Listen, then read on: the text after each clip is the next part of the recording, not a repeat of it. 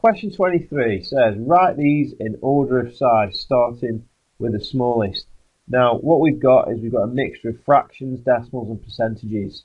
So they're all in different formats. Easiest thing to do is turn them all into the same format so that they are easier to compare.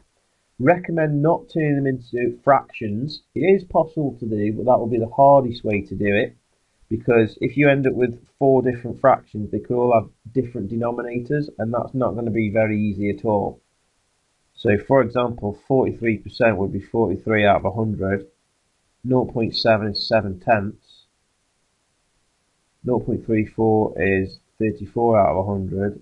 And this is 3/4. Now, that's not really very easy because they've all got different denominators. So, don't turn them all into fractions. What we could do is turn them all into decimals. So, 0.34 is already a decimal. So, that's fine. 0.7 is a 1-digit decimal, but to make it easy to compare, let's turn it into a 2-digit decimal. So 0.7 is the same as 0.70, and 43% is 0.43. The only other one is 3/4. Well, remember your pizza. If you've got quarters as a decimal, each one would have to be 0.25. And 3/4, 3 lots of 0.25 is 0.75.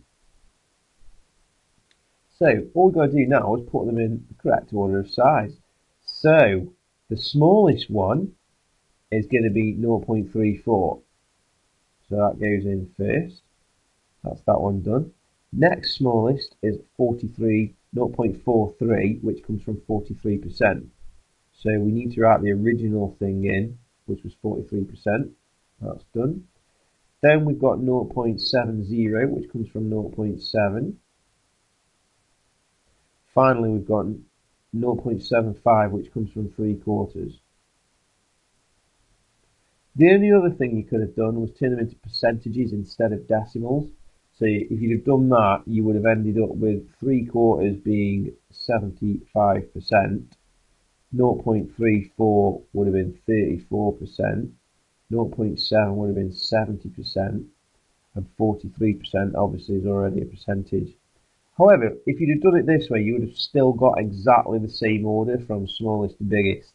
So either fractions, you must leave fractions because you'll end up with different denominators, but you could turn them in at either decimals or percentages and you'll get the same answer.